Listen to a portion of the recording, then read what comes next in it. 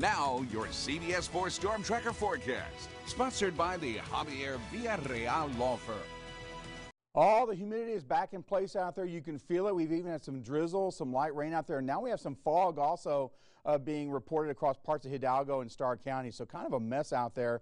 But there's the cold front. It is now moving through North Texas. Behind it, we've got 30s and 40s, even some 50s, and then the muggy 70s ahead of it. And I show that because Futurecast starting at noon today is going to show these light rain showers around, and it's all ahead of that front. And that front's going to continue to move southward today, tonight, and into tomorrow, and not make it all the way through here. So in fact, it's going to stall just towards our north.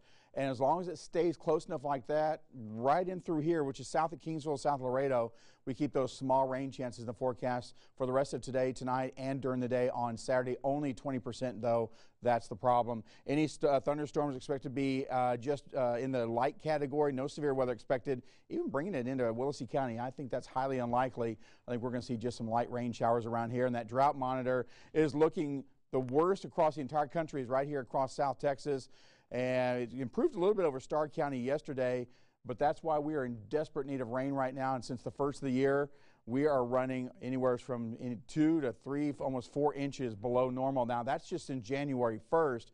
You take it all the way back into last year, and we're running even further behind than that. Here is your 7-day forecast then, with the weekend always in view, and that 20% chance of showers today along with breezy conditions. I still think we'll see those temperatures making it up into the mid and upper 80s, even close to 90 if we can see a little bit more breaks in the clouds. But right now the clouds are hanging in pretty tight. And again, we do have some light rain and some fog out there this afternoon.